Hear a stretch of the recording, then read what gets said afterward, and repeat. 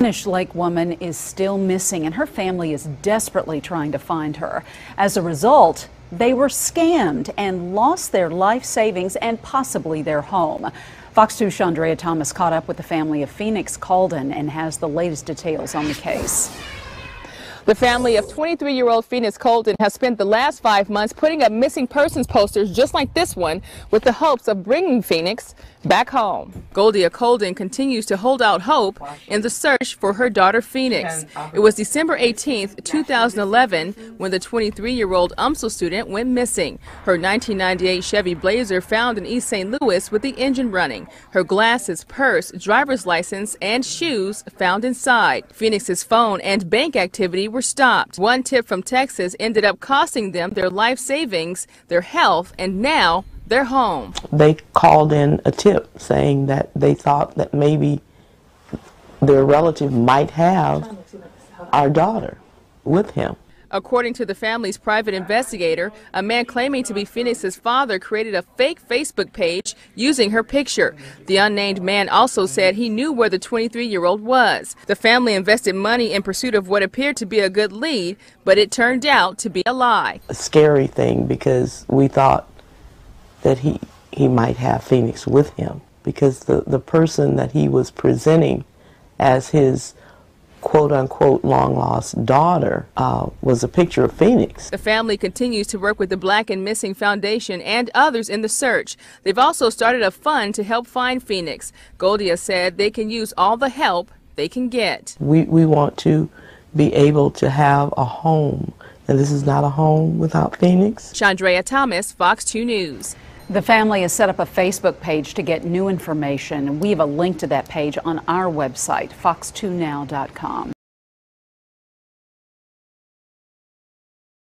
A St. Louis County couple continues to search for their daughter who disappeared 2 years ago today. Phoenix Coldon was 23 at the time and a junior studying at UMSL. She left home on a Sunday afternoon. Her black Chevy Blazer was found 2.5 hours later on a vacant lot in East St. Louis. The engine was running and her purse was inside. Today, her father and a family friend came to 9th Street in St. Clair to offer prayers for her safe return. My plea is that if anyone who has Phoenix, would they please let her come home? Just let her come home and be done with it. That is my plea today. We've got a young lady's life who's at stake, and she still has a chance to have that restored. And so if you do the right thing, God respects that, people respect it. Anyone with information about Phoenix Coldon is asked to contact the St. Louis County Police or Crime Stoppers. There is a reward of up to $1,000.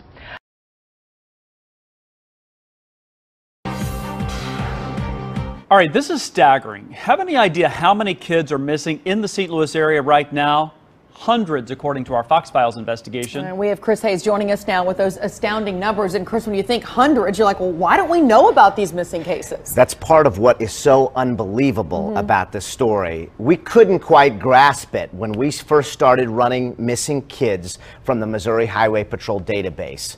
More than 200 missing teens from the St. Louis area since the year 2000. Many are names you've never heard of, but even those that you have heard seem to have disappeared into the background, like Phoenix Coldon, an UMSL student who disappeared December 2011.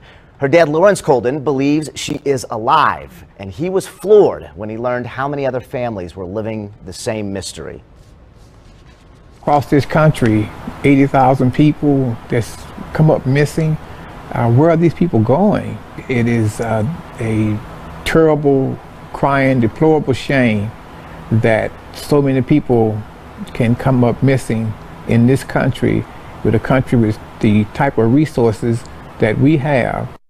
At 10 in the Fox Files, I'll tell you that one small North County community that's seen 33 young people disappear since 2000. You'll hear from police about what they think is going on and what you can do about it. That's tonight at 10. And these kids have families in anguish, wondering what has happened to our kids. Yeah, and the fact that one case steps in front of another, and then we forget about these other names, and then you look at it and you go, oh yeah, I remember that one. Yeah. Just to have that resolution, one way or the other. Are they alive or are they dead? Yeah. Yeah. Oh my goodness. All right, tonight at 10. Yes. Okay, thank you. Phoenix was kind-hearted. She's young, she's black, she's beautiful, with a bright future ahead. I saw her back out of the driveway, and she never returned. I never knew there were so many tears in my body. The news media wouldn't give us the time of day. They missed that crucial first 48 hours. If Phoenix had looked like Natalie Holloway, though, we would not have had this problem.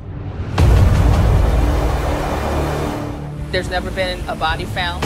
What happened the last month of her life? It's like somebody coming to get me. I'm like, who coming to get you? Maybe her life ended that day. From an investigator standpoint, it doesn't look good. Who's ever calling, she doesn't want her parents to know. Talk about secrets. Well, if we do find her, what are we going to find? I looked up, and that's when I saw Phoenix.